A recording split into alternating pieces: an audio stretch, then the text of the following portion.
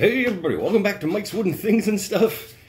Welcome to me finishing my last Christmas gift in January. I got one more Christmas gift to make, and it's I'm gonna make a picture frame for a friend of mine. She's been taking photos on her excursions out into the woods and things for quite some time, and everybody in our group has been trying to convince her to, like, you know, print these out. These are good photos. You should be printing these and putting them up or selling them or something. Like, she's a really good photographer, but she's always like, oh, they're not that good, and whatever, you know, people do, their confidence and whatever. So I decided that I would print out one of her photos, and I would have it printed, and make a frame for her to show her that, you know, these things deserve to be up on the wall. So it's January. She's going to get her gift by the end of January.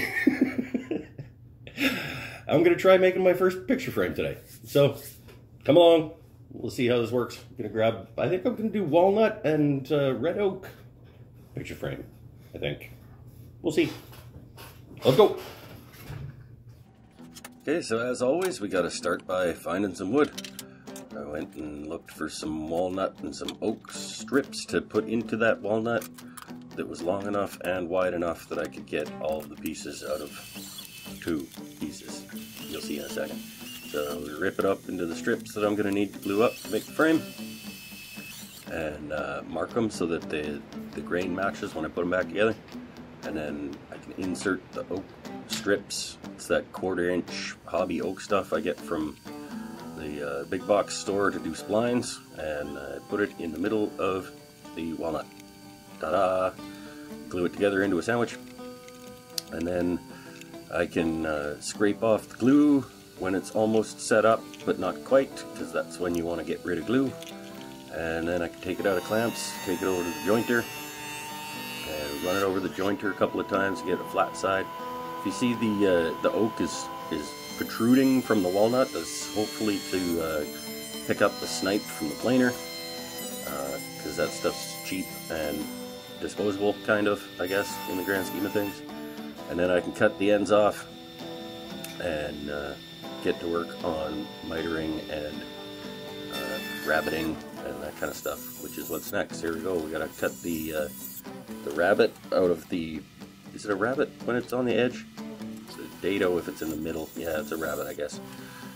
Around the edge of the strips that I'm making the thing with. And I take it over to my picture frame sled thing that I made. It's based off the David Picciuto sled from Make Something. I'll put a link somewhere for that. It's just kind of a cheap, quick version of that thing that got me through this project. I make 2 sides for the 8-inch sides of the 8x10, and then I was making the 12-inch sides and found out that I did not have enough wood. It would have been fine. It would have been fine if I would have taken one of the strips and made an 8-inch side and a 12-inch side, but because I made 2 8-inch sides out of the first strip, I didn't have enough wood to make the 2 10-inch sides. Right, so what now?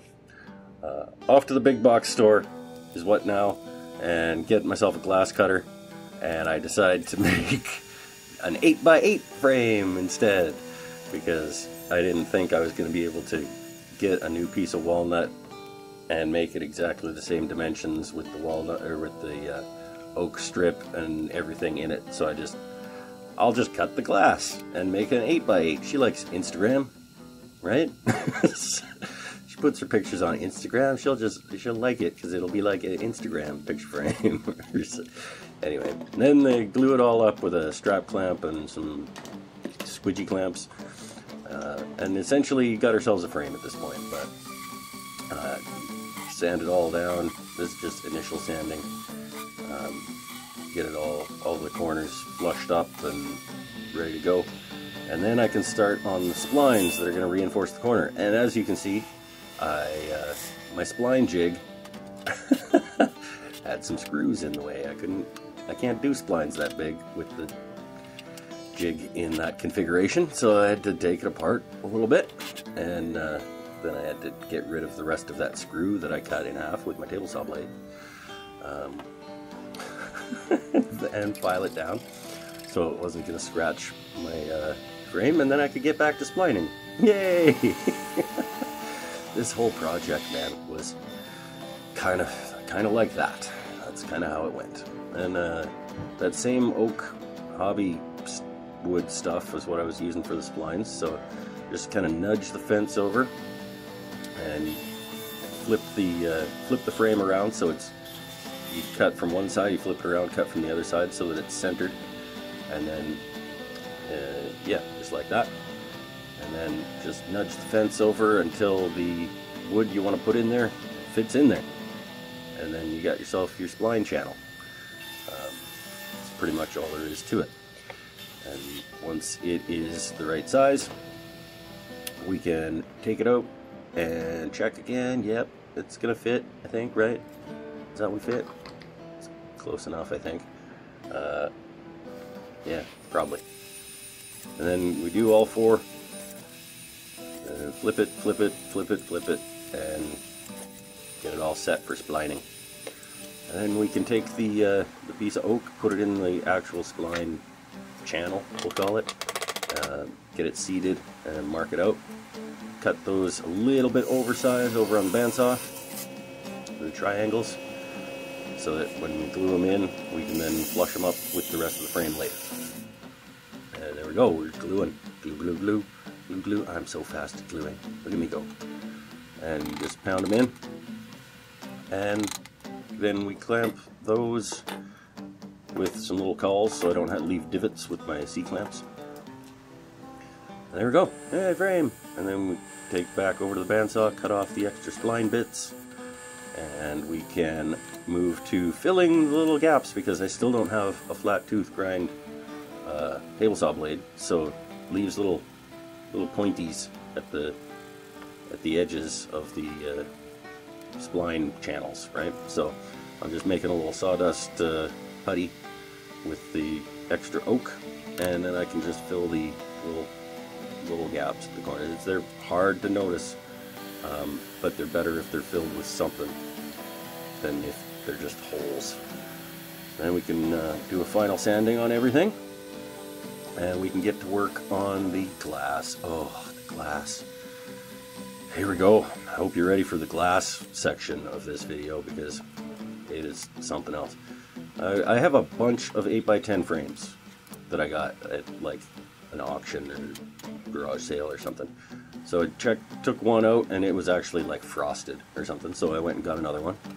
Took it out of the frame, cleaned it all up, and this one's gonna work, right? Okay, so then I cut it to fit the now 8x8 inside diameter of, is it a diameter if it's square? You know what I mean. The 8x8 section of the thing. Use my glass cutter to cut it, and snap. Oh, that one didn't work. It didn't snap clean on my line. So we'll go get another one. And actually this one's the third of the ones that you can actually see the other two sitting over at the top there. And the third one, I thought the third one was going to be good. Broke clean. Check this out. Boom. That's me being surprised. And I was like, yay! Okay, so I finally got one that's going to work. So I sand the edge that I just broke so that it's not sharp, and then I can put it in the frame. And I went and got a piece of foam poster board type stuff to cut a backing. He's cheering for himself. Look at that idiot. Just wait, buddy, you don't know yet that this isn't going to work. This foam stuff that I got, and I cut out a back panel that I was going to use, only to find out later that it was actually too thick. Oh, this is the good stuff right here. Yeah, look at that come to life when you put the finish on there. At this point, I think that I'm actually getting close to being done. Silly me. Nice little hand sanding with like 800 grit sandpaper to smooth it all out. And then we can grab the photo that I'm putting in there. And now that it needs to be an 8x8, I gotta figure out where I want to cut it. So I cut it down to 8 by 8 so it'll fit into my frame. And then I can clean the glass one more time. Oh, I'm just about done. I'm just about done, and I'm pretty stoked about it. But just wait. Then it turns out that that foam stuff, like I said, was too thick for the rabbit that I cut. So I just went and got a piece of cardboard, cut that instead. And then I used glazier points, they're called. I got the idea from Bob at I Like to Make Stuff. But then, after I got them in, I had to take them back out, because check this out. After I get these out, I pull the back off, and somehow while I was putting those in, I managed to break the glass. That was my third try already at cutting glass. So back to get another one of these frames and cut a new piece of glass. So this is number 4, and it broke almost clean, so I tried to clean up the little bits that didn't quite break, and that didn't work. Now we're on to 5. 5, same thing, didn't break clean, so I tried to just knock the extra little bits off, and no. Okay, so 6, are we on 6 at this point? I think we're on 6, and I'm mad. Maybe this is 7, I don't remember. And I tried doing it this way, just put it over something and just lean on it, and it snapped off clean. Oh, there's me being surprised again that I find. Oh, you can actually see my beer up in the top there. Yeah, I needed a beer at this point, because I think this was 7. This was the 7th piece of glass, but I finally got it broke clean and reinstalled into the frame, and the back put on, and the glazier points put in, and I could put the hanging little alligator clip. Is that what they're called? No, it's not an alligator clip. So this thing. And if you'll notice, I put that on upside down also, so I had to fix that. But that's the frame. So, 7 pieces of glass later, I've got an 8 by 8 picture frame for my friend who takes pictures. It came out pretty cool, I gotta say. That thing came out pretty cool. But I probably will never cut another piece of glass. So congratulations, Jackie, you get my one and only picture frame. Whew. Anyway, thanks for watching. Picture frame. Now I have to dispose of a whole whack of glass and picture frames. So we'll see you next time after I'm done clearing my shop out of broken glass and dead picture frames. Thanks for watching. Woo!